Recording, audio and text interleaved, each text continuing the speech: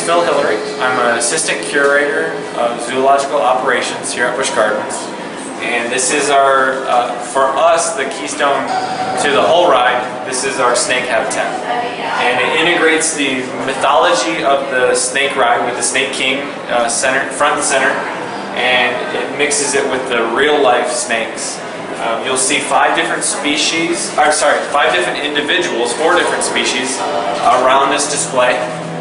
We use their natural behaviors and incorporated elements to the display to exhibit those natural behaviors. So as you can see, the male Jameson's mamba is actually just crawling around.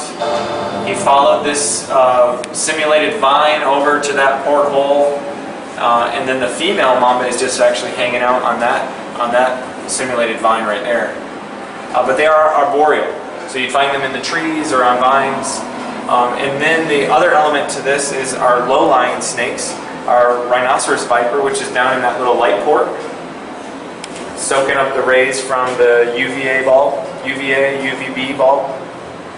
And then our gaboon viper, which is a beautiful specimen right here, showing their ambush predator capabilities. They will sit in leaf litter, which you almost can't even see them when they're in perfect camouflage and leaf litter, and they'll wait and ambush their predator, or their prey.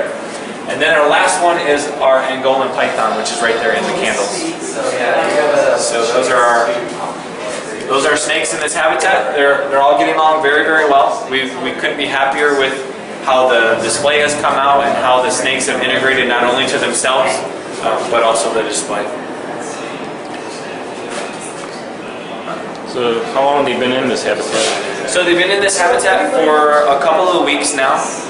We've had them on property for a number of months, and in that process they went through a quarantine process where we made sure that they were healthy animals, because they did come from other facilities. We always do a health check.